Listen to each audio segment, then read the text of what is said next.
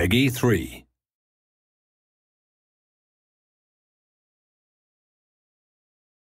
Hi, I'm Nic Hamilton and we're at Classic Le Mans in a Porsche 917 Longtail. So working our way up to the start of the lap, one chicane this time, maximising your exit, up into third, going all the way through the gears and getting ready for turn one, which is a flat out right-hander. In fourth, up to fifth, before we start braking heavy underneath the Dunlop bridge. Braking heavy now, down 1, 2, into third gear, turn it in, over to the right hand side, hit your apex, get on the power nice and smooth, under another Dunlop bridge, the old school branding, turn it in, second gear, use a bit of the runoff area and onto the Mulsanne straight for a good minute or so.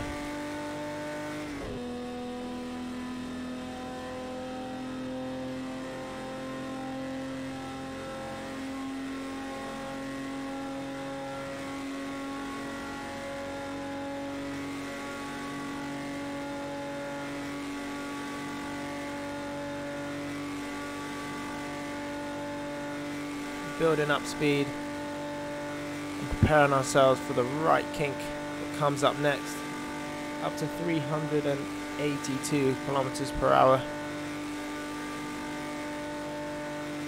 as we feed it into the right hander.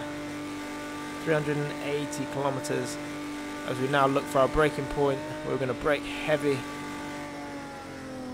into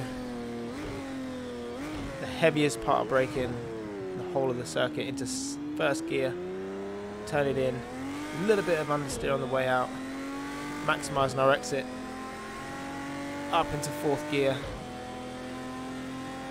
really focusing on the next sequence of corners that are coming up, the right hander, which you don't want to carry too much speed into and compromise your entry into the hairpin.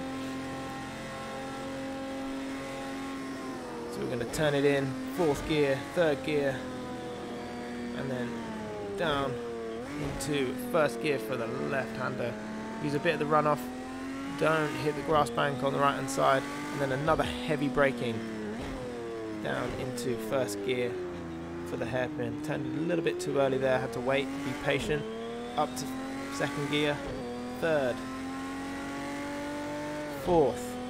Now this has been a good lap, so we don't want to mess it up. Try and keep everything as straight as we can all the way down these long straights. It's super important not to scrub any speed off as we go into the start of the old school Porsche curves.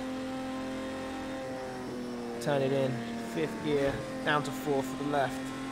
Try not to hit the barrier on the exit, and now get ready for the last chicane where we brake heavy, down 1, 2, and turn it in, first apex, second apex, a little bit of oversteer and correction on the exit. That is a great lap of old school Le Mans.